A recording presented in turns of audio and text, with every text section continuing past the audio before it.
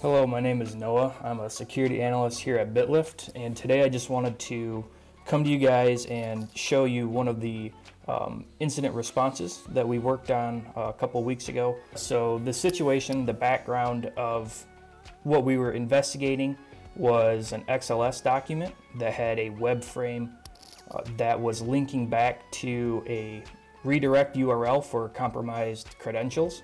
One of our clients, higher education clients, received this as a dropper on one of their machines, and they wanted us to take a look at it to see if it was going to cause any harm to their machine or not. So we took some investigation based on what we could see on our internal tools as where it was going, why the web frame was there, what the web frame was actually doing. And it turned out that they were utilizing the WAP iframe from SharePoint. So what this web frame does is allows you to have server redirect embedded URLs. So essentially you're able to put whatever URL you want into the web frame in order for it to go to your server.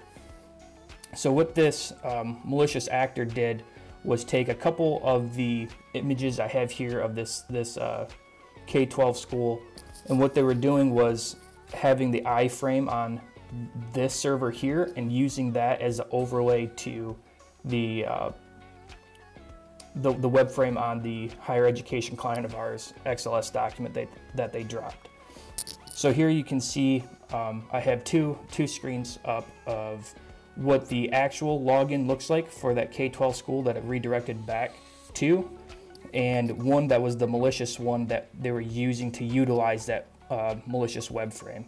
So with our internal tools, we found that the REST API for the server redirect allowed them to not only take credentials, but compromise that account as well.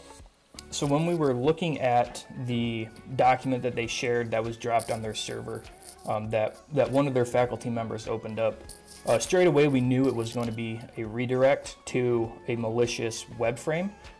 When you opened up the Excel document, it redirected back to a malicious URL. So the URL was not of the O365 login that the school uses. It was the compromised server that was hosting that web frame redirect URL. So one thing to look out when you receive files from emails to look at the URL that opens up with it. That's one of the main key indicators that could be a malicious file.